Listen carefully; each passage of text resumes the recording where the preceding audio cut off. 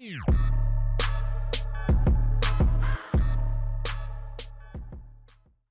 yo, what's up and welcome. I'm the one and only West Coast King, and welcome back to the Chicago Fire career.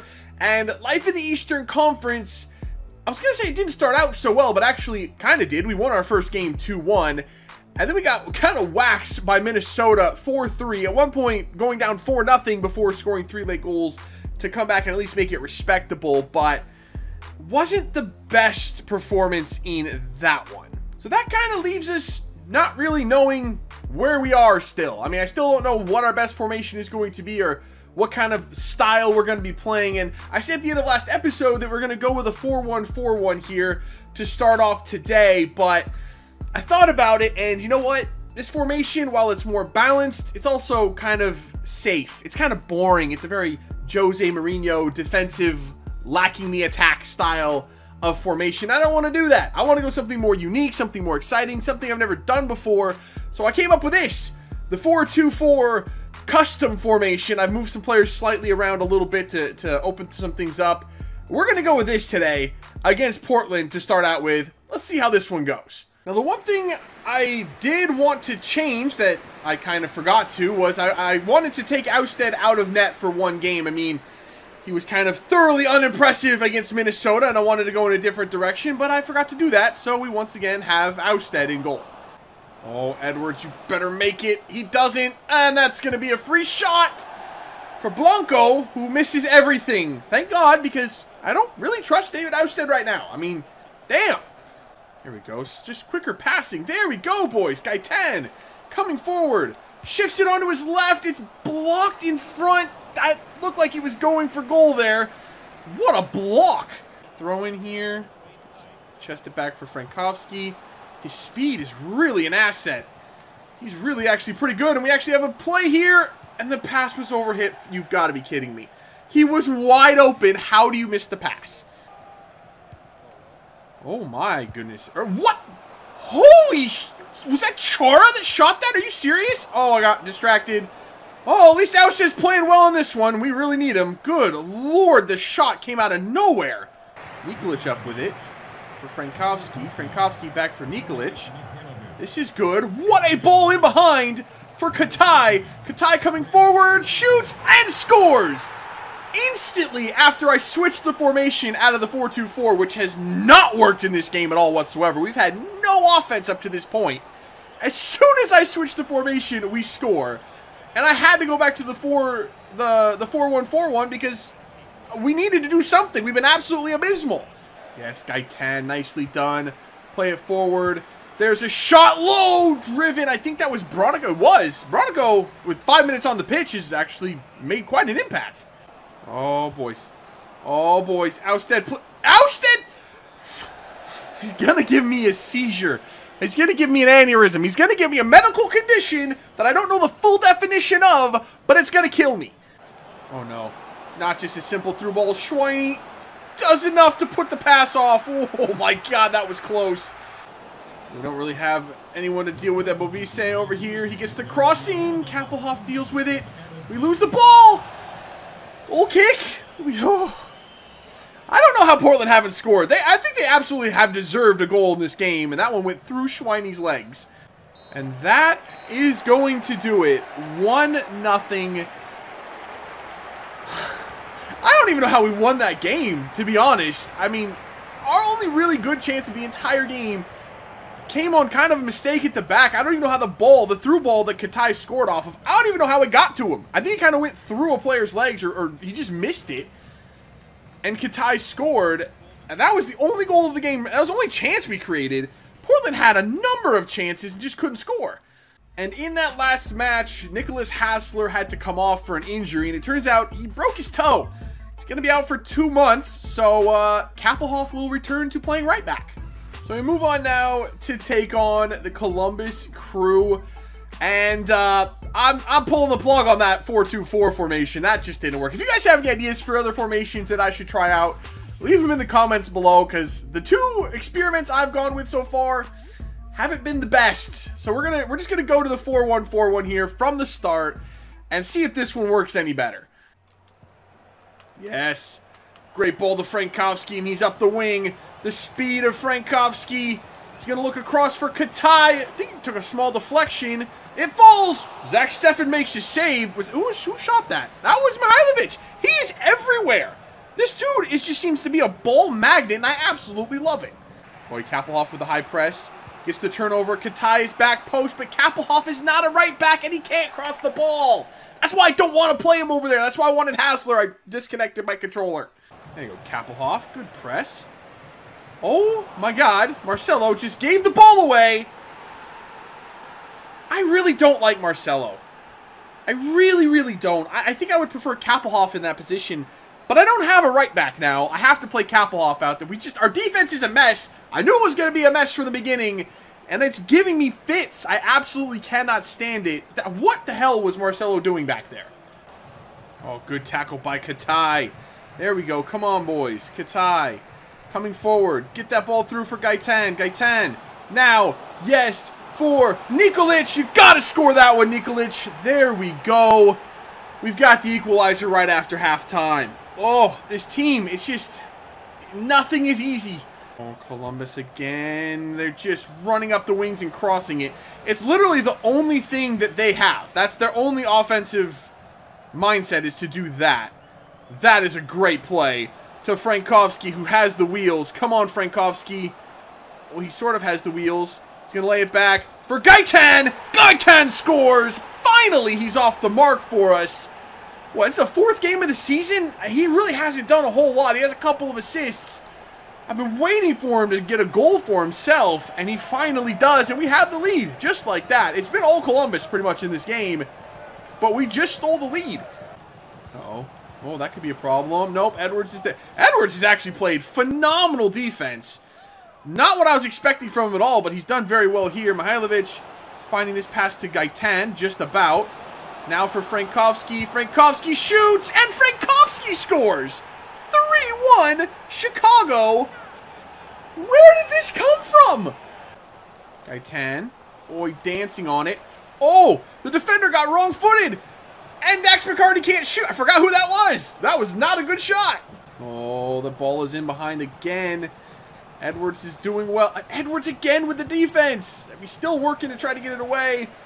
Eventually, he ends up giving it away. That's not what we wanted to do, but oh my God, the shot. Will Trapp and Dax McCarty, 2 players that should never shoot. Oh, Christian Martinez is making a run. Beautifully weighted pass over the top. Martinez coming in, putting a ball across. Is Frankowski. How did he miss? Even he knows. He's like, well, damn, I kind of screwed that one up. Yeah, Frankowski, you really did. And that is the final whistle right there. 3-1. We are really, really good at coming back. I'll give us that. Man. Okay, well, that's another win. I don't know where that win came from, honestly. It was all Columbus early. It was all Columbus late. But in the middle there, we just kind of handled our business. So one thing that I'm going to do for this series is change the way that I use my training.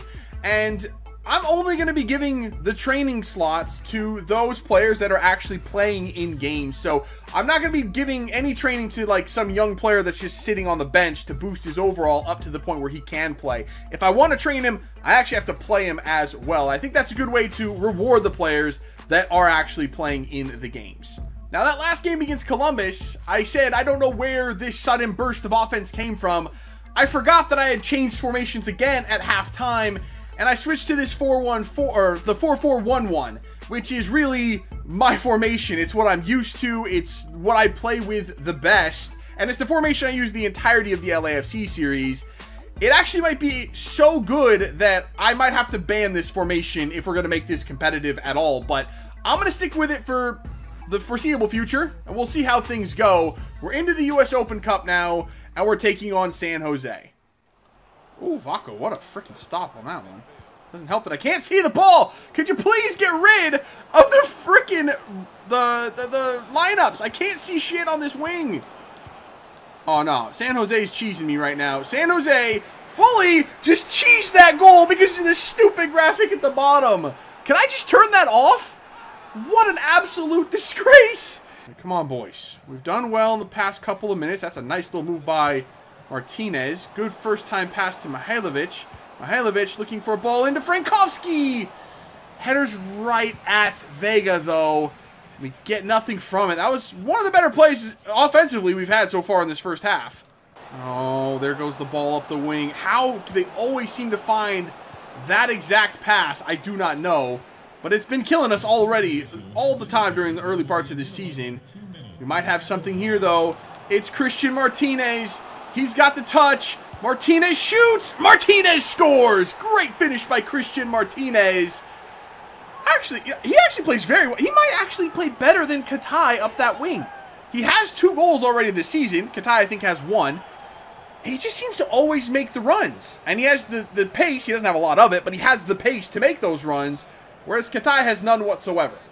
Adams, far side here for Martinez. Nice little move by Martinez. There's a lot of defenders, but Martinez, nice move! And he finds how did Martinez, he stopped, and then all of the defenders got confused. They're like, oh no, what's he going to do with it? And nobody just closed him down, allowed him to get the cross off to Sapong, and he's going to head home every time from right there. And we have the lead. Sapong has been absolutely trash in this game so far. I'm actually a little upset that he has scored the goal, but we'll take it. We have the lead against San Jose. Boy, Sapong. Now all of a sudden, Sapong, energized with his goal, gets the turnover. It's to Frankowski. How did he miss? For as good as Frankowski plays, he misses a lot of one-on-one chances. Let's close him down. Somebody close him down. Are you serious? We're just going to let him dribble through there? Oh my God, what just happened? We had 3 or 4 guys around the man with the ball. Nobody put in a tackle. Everyone just stood there and watched him and allowed him to dribble out of there and find an open pass to, was that Luis Felipe, who just seems to score straight bangers against me every time I play him. Oh, that's so unfortunate. It was not Luis Felipe. It was number 11. I don't know who that is, but that was just poor defending. It's Reynolds. He's got a little bit of speed to him. Looking for a run. He's got a run. Not a great pass, but he has it to Nikolic. Nikolic, far side. Not good enough of a cross. To be fair, he's not a crosser, so I can't really blame him. And that's the end of the full 90. I think we're going to extra time. Yes, indeed. 30 more minutes. Can we find this winner? Oh, no. Come on. That ball hit Reynolds and bounces right back to him again. Oh, my God. That's Wondolowski's offside. Wando just... Okay, everybody was offside, to be fair.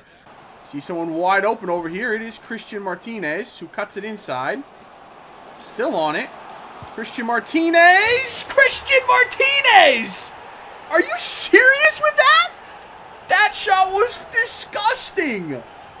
He has 2 goals in this one. And we've retaken the lead in extra time.